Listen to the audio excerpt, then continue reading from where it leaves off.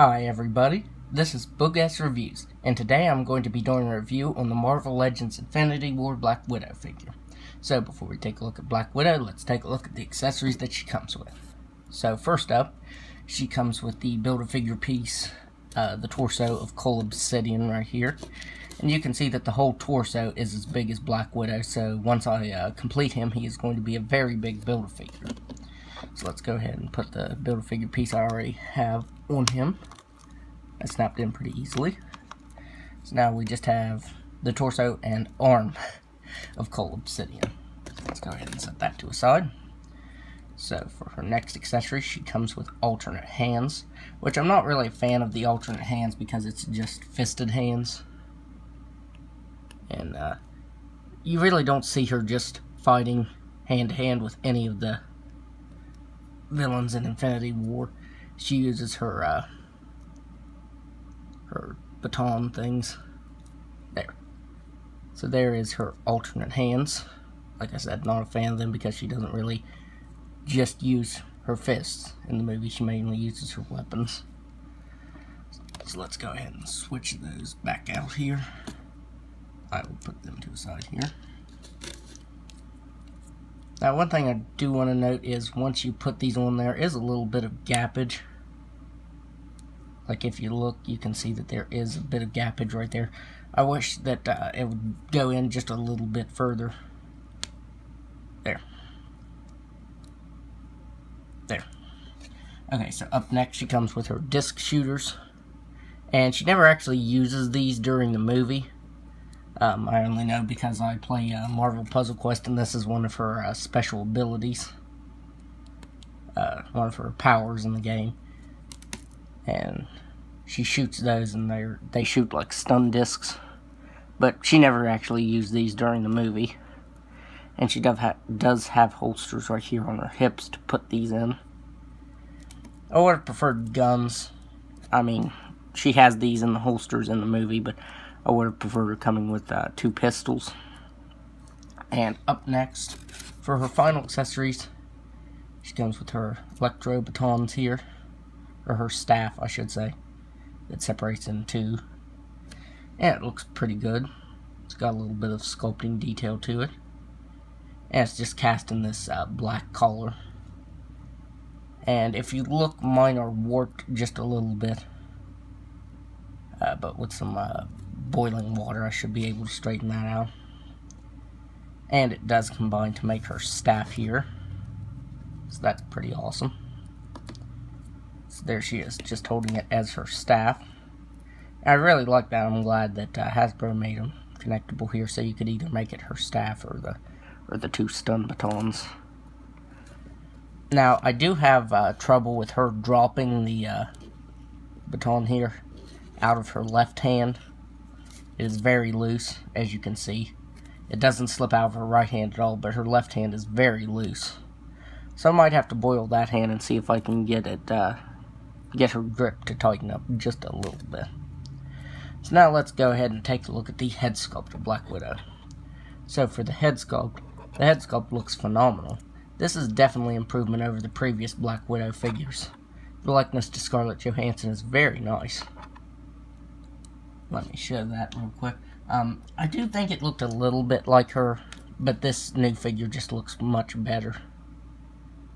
Actually, I suppose now that I'm looking at it, it doesn't look anything like her. But, yes, this is a very awesome head sculpt, and it looks just like her.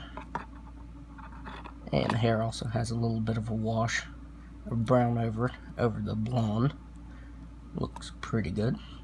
But all the details came out nicely on her head sculpt. And her vest looks very nice as well. All the buckles and zippers are painted on, which I'm glad, because Hasbro tends to skip that on figures. They tend to skip that a lot, actually, painting that on. So that was a nice detail. She doesn't have any holders on the back here for her batons here, because in the movie she stores them kind of like that. You can see where they're supposed to go in these grooves right here. Would have been nice if it was like magnetized or something like that, but it is not. That's really about my only complaint with this figure. I do have one more complaint that I will get into here in a second. But the vest is removable. I'll go ahead and show that off. And there, she dropped the baton. I figured that would happen. I'll just leave that out of her hand until I take this off. Well, I'll need to take both of these out of her hands. So you kind of just have to wiggle it off there. And you, of course, have to take her head off.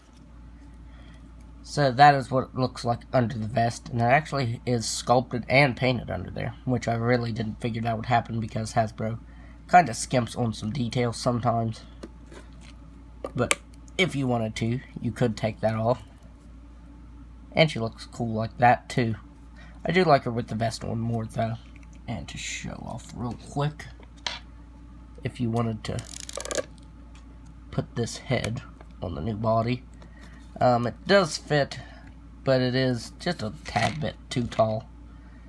But if you dribbled it out a little bit, you could make it work.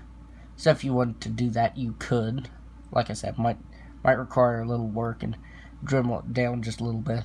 And the skin tones are different, so you probably have to repaint her too. But it is possible.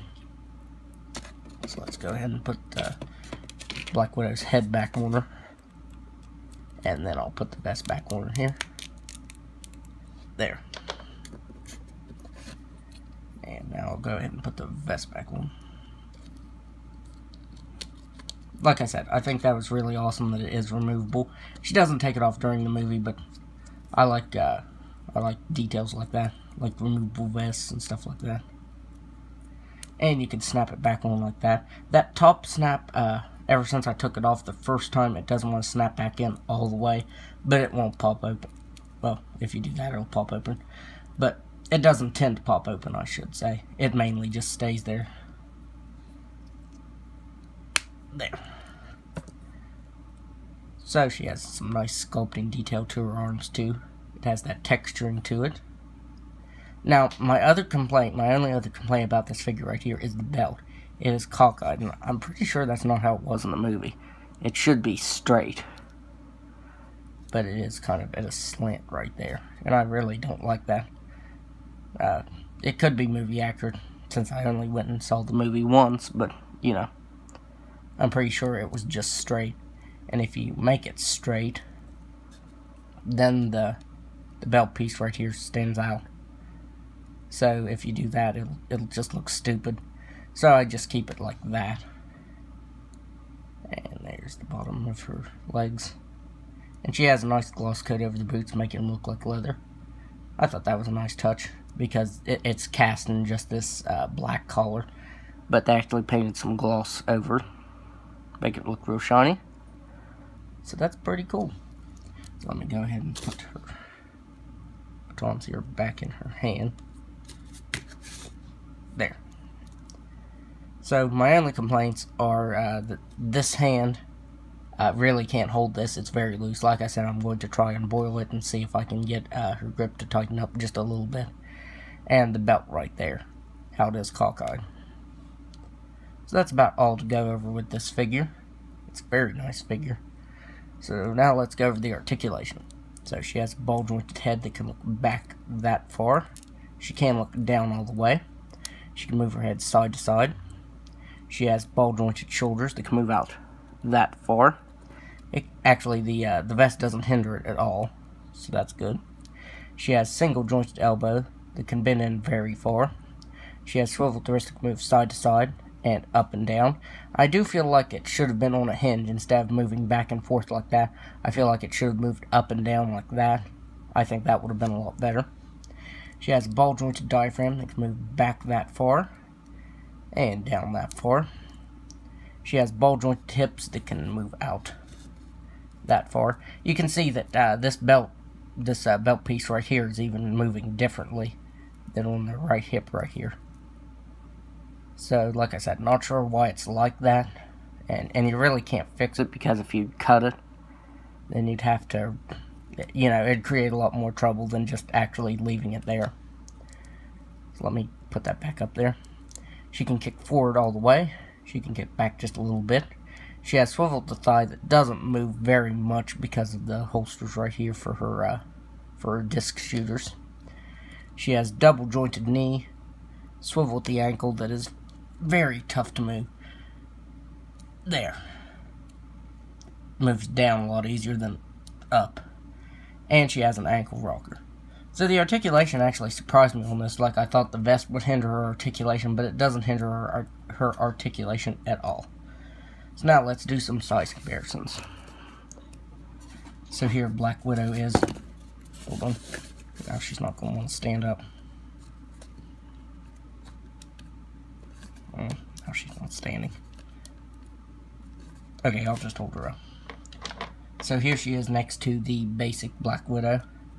And this figure looks terrible next to it, but this was just the figure I used as a stand-in until I could get this one. Here she is next to the Winter Soldier, Captain America the Winter Soldier Black Widow. And they do stand at the same height, which is good, because some of the Hasbro figures, if they're a remake of a previous figure, like a new version of a figure, they're usually different in height. So I'm glad that they are the same height. Here she is next to Captain America. He's not going to want to stand either. So, there she is next to Captain America. Here she is next to Thor, the only other figure from this wave that I have so far.